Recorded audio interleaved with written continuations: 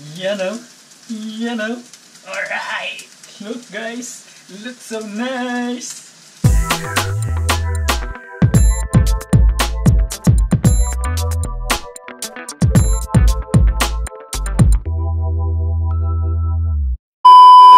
Ciao bella gente! And welcome back again to my channel.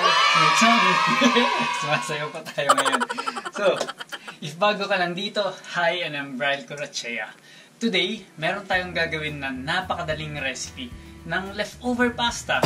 Madalas, for sure, sa mga bahay natin, minsan may natitira kaming pasta. So, if kayo may natitira din kayong pasta sa bahay, pwede nyo itong gawin. Sobrang easy lang. Ano ba kailangan mo para sa recipe na to? So, ang kailangan mo lang naman is, syempre, yung leftover pasta mo.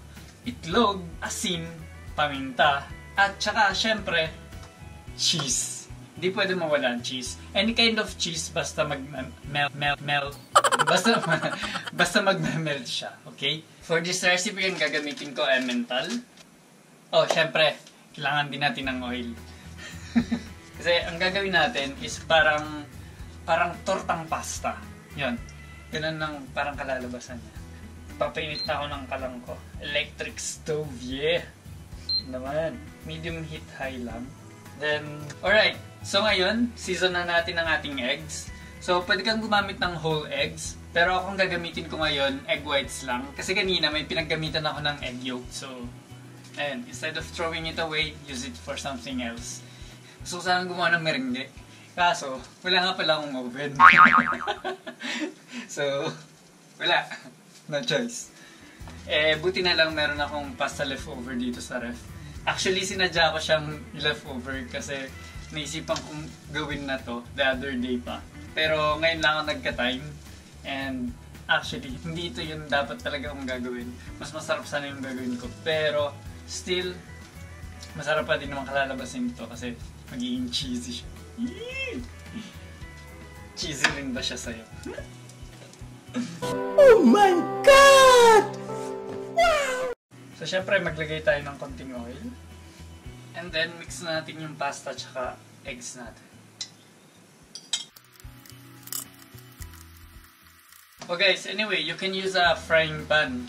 Ginagamit ko lang pot kasi wala akong frying pan. Ito lang ang available sa apartment ko. I should invest in one. Kaya naman may mag-i-sponsor! Joke lang. So okay guys, ngayon mainit na yung pan natin. Maglalagay tayo ng half ng ating pasta mixture with egg and salt and pepper.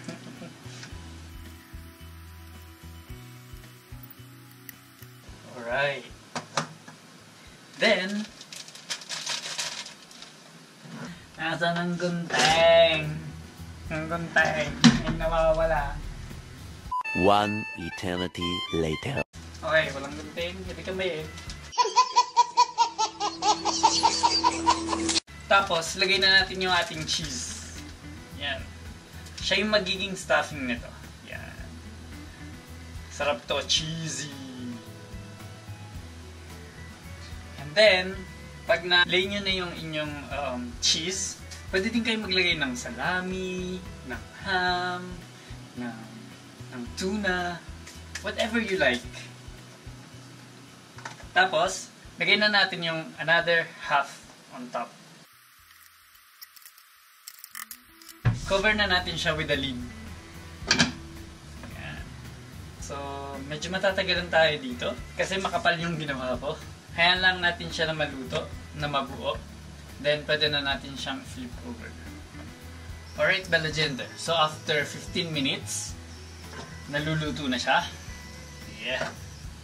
And now, alam mo yun, malabnaw pa yung taas. Gagawin ko, i-flip over ko na lang dito sa mas malaking pan para maluto siya. Kasi yung baba naman, yan, mga gilid niya, luto na. Ito na lang middle part yung hindi. So, flip over ko na lang siya dito para maluto din tong part na to. Okay?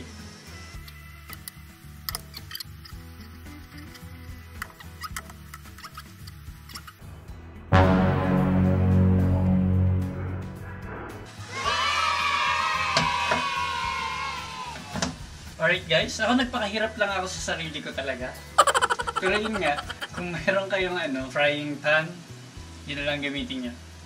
Ako kasi wala. Kasi ito yung frying pan ko, sobrang laki naman niya. And kung gagawin ko siya dito, magiging ganitong kanipis lang siya. So ngayon, tingnan na natin. 1,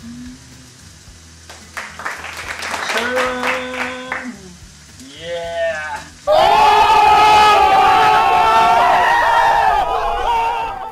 Look guys, it looks so nice! Alright! You know. Pero guys, any kind of cheese will do. Basta trip nyo.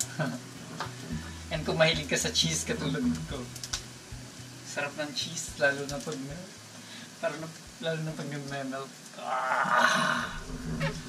So, meron tayong pinggan. Okay, see you later for the plating. Yeah! A few moments later. Alright, bella gente. Ito na ang final product natin. So, let's cut it!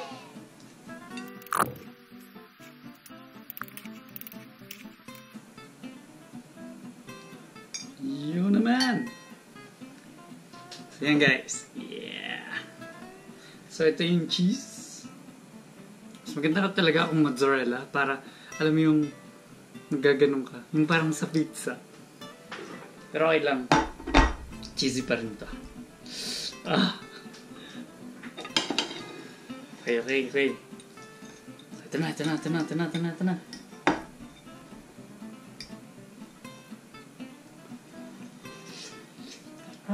Ingat.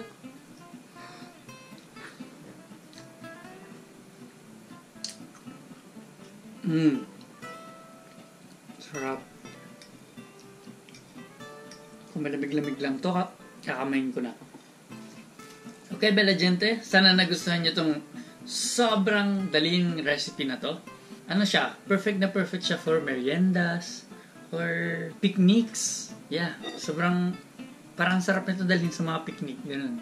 Or like a regular meal. Why not? Sana nagustuhan nyo tong recipe na to. If you're gonna recreate it, don't forget to tag me on Instagram at Bri Corachea. So if nagustuhan mo tong video na to, huwag mong kalimutan mag-thumbs up, mag-comment ka na rin, and syempre, huwag mong kakalimutan mag-subscribe. And also, i-click mo na din yung ring bell button para lagi kang updated every time na mag-upload ako ng bagong video. Yeah. So, salamat sa panonood, and we'll see you again to another video. Okay? Arrivederci! Ciao!